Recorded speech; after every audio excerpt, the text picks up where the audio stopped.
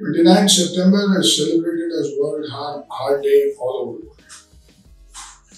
In this day and age in India, with its rapidly progressing economy, changing demographics, we have to be very careful about heart diseases.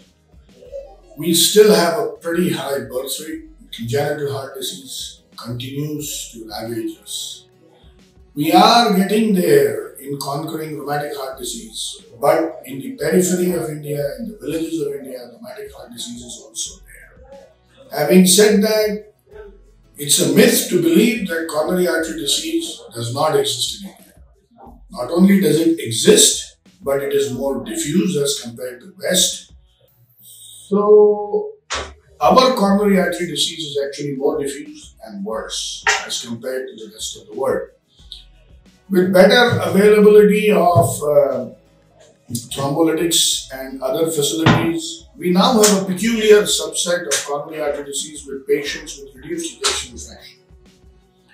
Our patients come to us late, so failure constitutes a major part of the problem. And with rapid advances in technology, the day is not far off when we shall also look to ventricular assist devices and perhaps transplantation as a method of ameliorating heart failure.